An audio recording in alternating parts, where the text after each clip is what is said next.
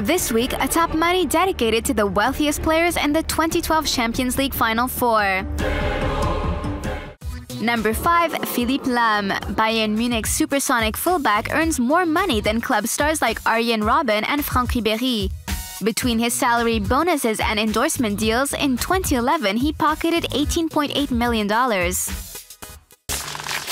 Number 4, Kaká. The Brazilian is only a reserve player for Real Madrid, and yet he's one of the best paid players in the world, earning $20.4 million in 2011.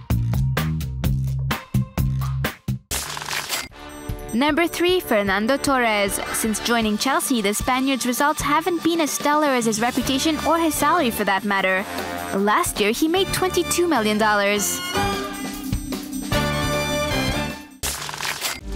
Number 2, Cristiano Ronaldo. The Portuguese player only arrives in second place, and he's not happy about it. He's already asked Real Madrid to base his salary on that earned by the number 1 of this top. But he can't be too unhappy with his $38.5 million.